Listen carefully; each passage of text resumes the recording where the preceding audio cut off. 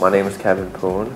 My main focus is obviously CLOT being number one of them, the brand, the retail JUICE, and distribution company District, as well as digital marketing agency Social Capital.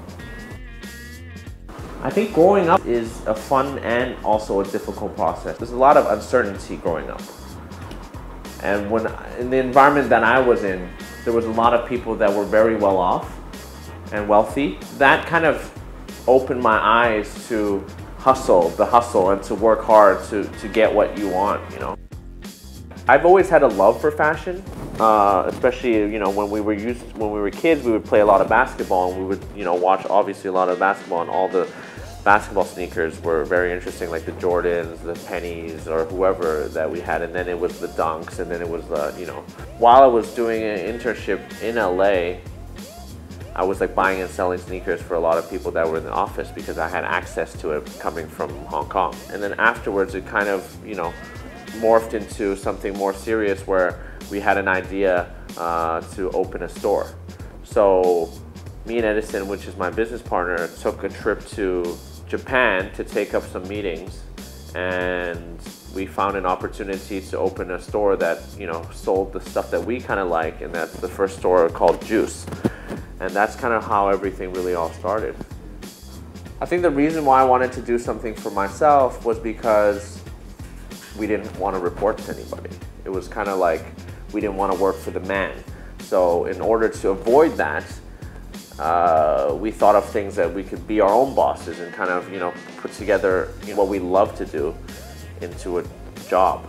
And this has probably always been kind of the inner motivating force for us to start a company and do the things that we do.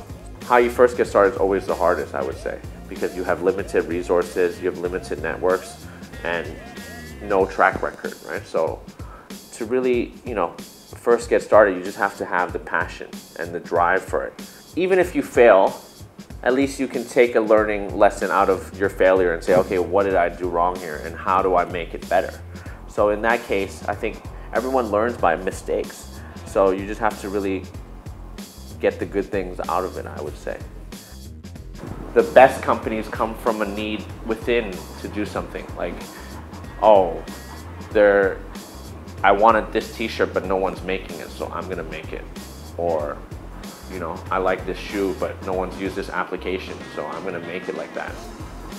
Obviously, the people that work with me or the people that I get in contact with as I'm getting older, I definitely want to pass the knowledge of what I've done when I was in my 20s onto the youth, you know. It's not really so much being a boss more than being a leader and a inspiration to the team, you know, and to motivate them and not to boss them around like, oh, you do this or you do that.